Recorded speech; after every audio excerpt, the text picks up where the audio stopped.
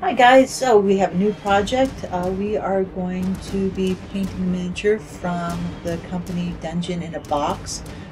This is an exclusive premium sculpted mini.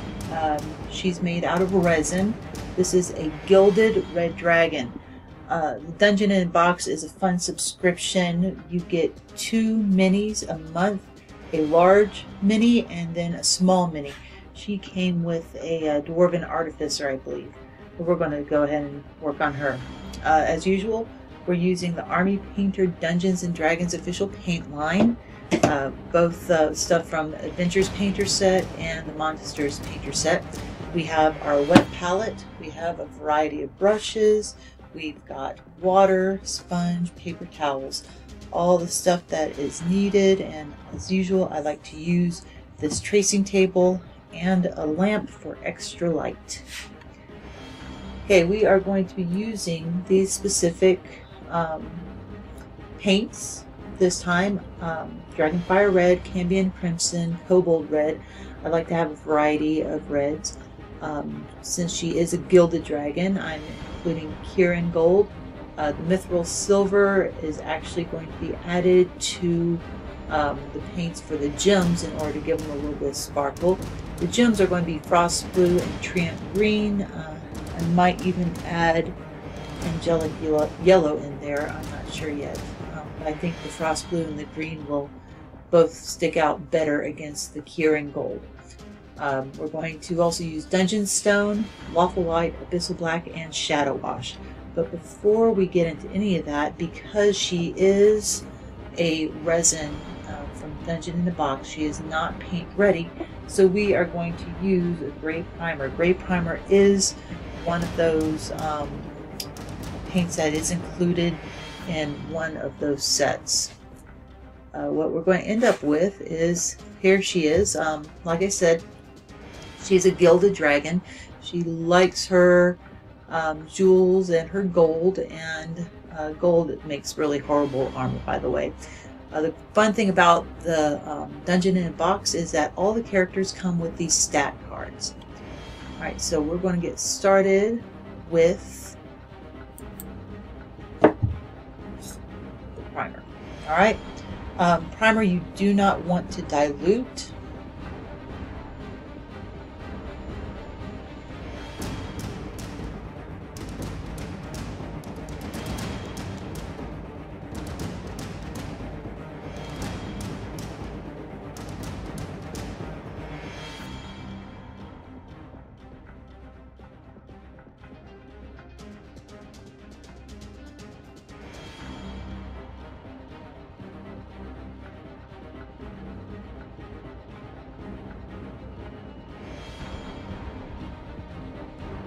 Okay, so the primer has dried, so we're going to go ahead and put a base coat on her.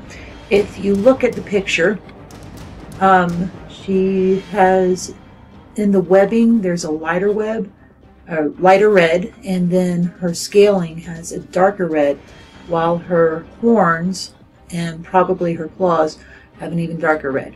So we're going to first cover her entirely in Dragonfire Red, which is a lighter red. Then we're going to go back over her body, but not the webbing, with Cambion Crimson. And then we will add Cobalt Red to her horns and claws and spikes. As a reminder, every time you use your paints, be sure you put, for the first coat, you want to do a 1-to-1 ratio. So for every drop of paint, you want to do a drop of water and get that mixed up really well. That way that the paint doesn't clump and you can see the details a lot better.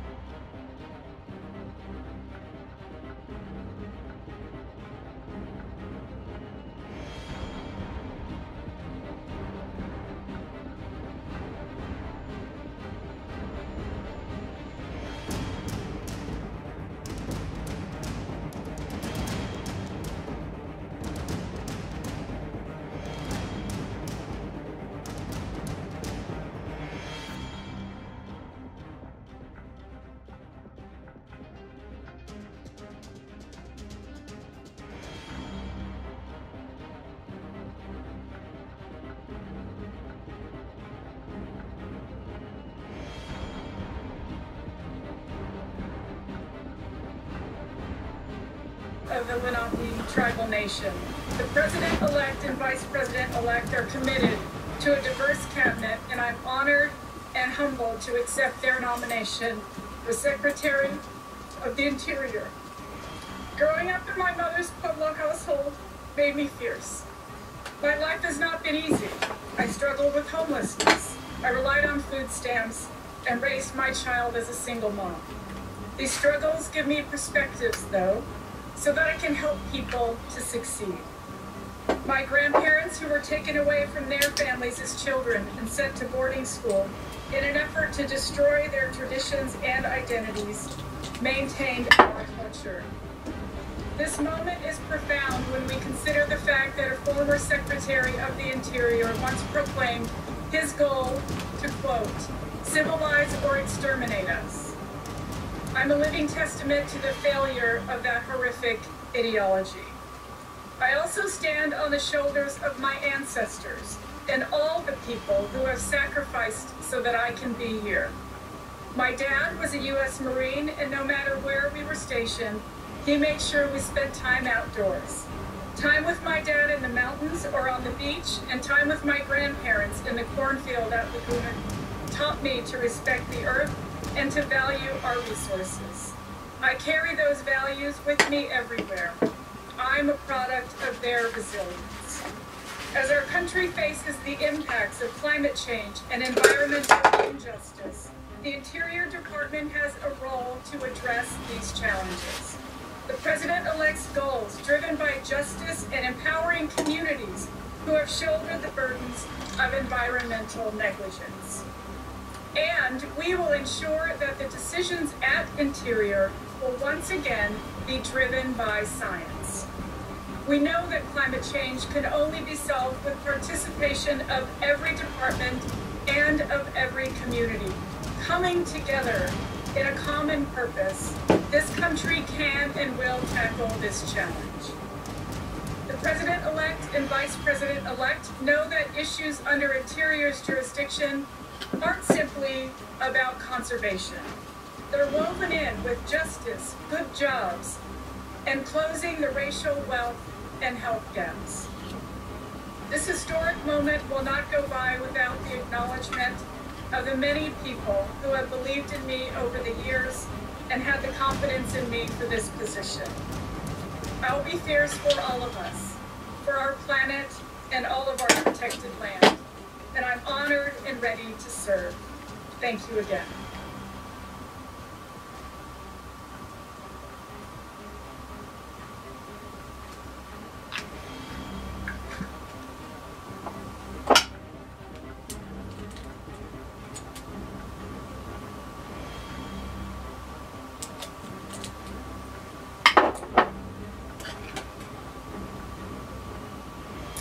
Mr. President-elect, Madam Vice President-elect,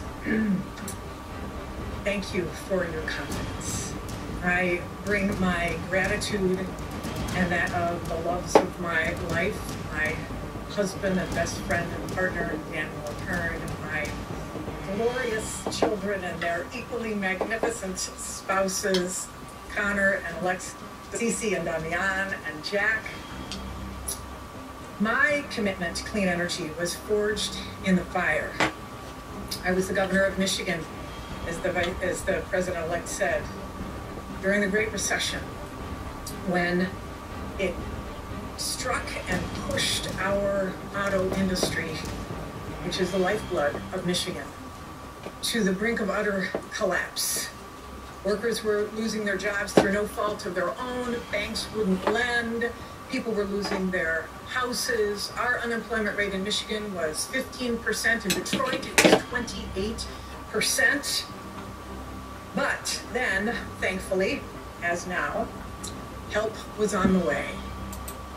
Joe Biden and the Obama administration worked with us to rescue the auto industry and the million jobs that are attached to it.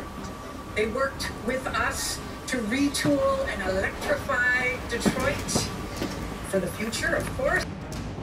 Okay, so our next step is going to be to add the Kirin gold. The Kirin, by the way, is a oriental unicorn, really cool creatures.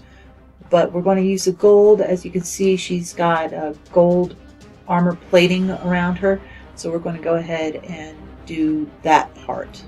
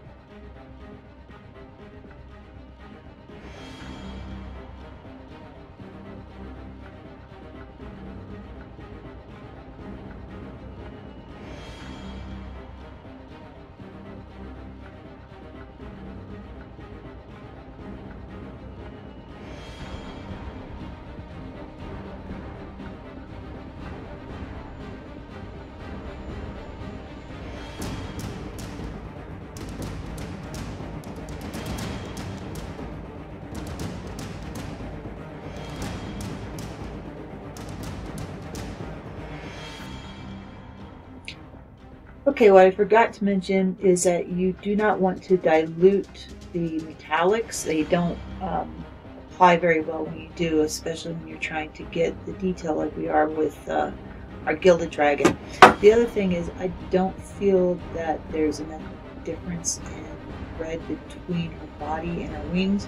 We want, and the other webbing, we want that to be a little bit lighter because it is a webbing and the light is going to be shining through that. So I think I'm going to try to dry brush some of the cobalt red onto her and see if that makes a difference.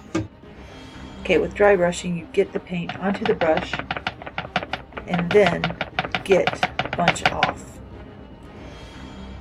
Next, we are going to paint against the grain. All of the detail work on this is going in this direction. We are going to paint with the dry brush technique in the opposite direction.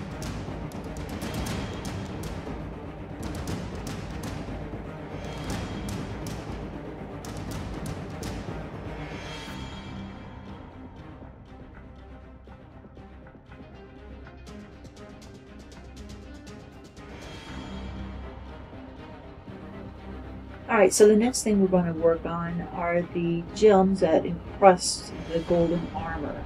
I've added one more color. Originally I was going to go with just frost blue and tree-nut green. I'm also going to add beholder purple. Now with each of these I'm going to add just a little bit of mithril silver to give the gems a little bit of a glowy, glittery look to them.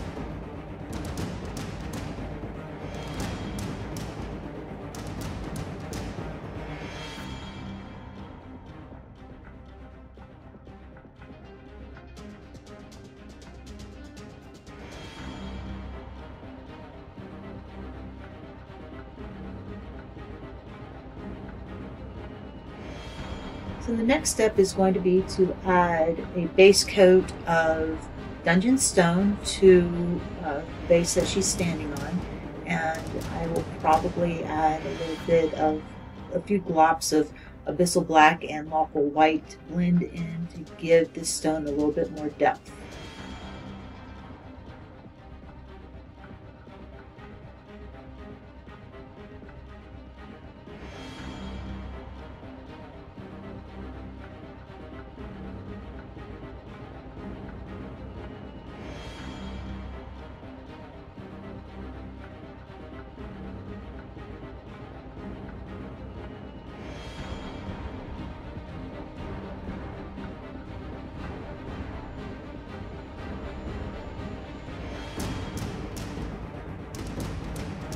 As you can see, I've put 2 globs of white in her eye sockets. I'm going to take the cobalt red and clean up around her face now, so that looks nice and neat. And I'm going to look around and see if other parts need to be added to, do more layers and just basically straighten her up, and then add some shadow wash.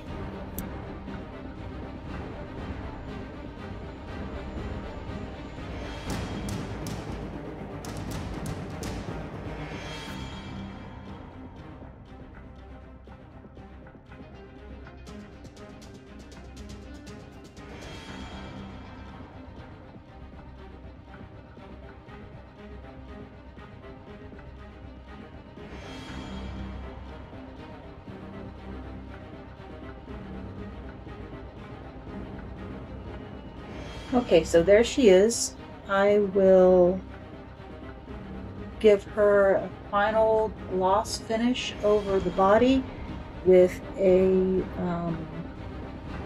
matte finish for the stone.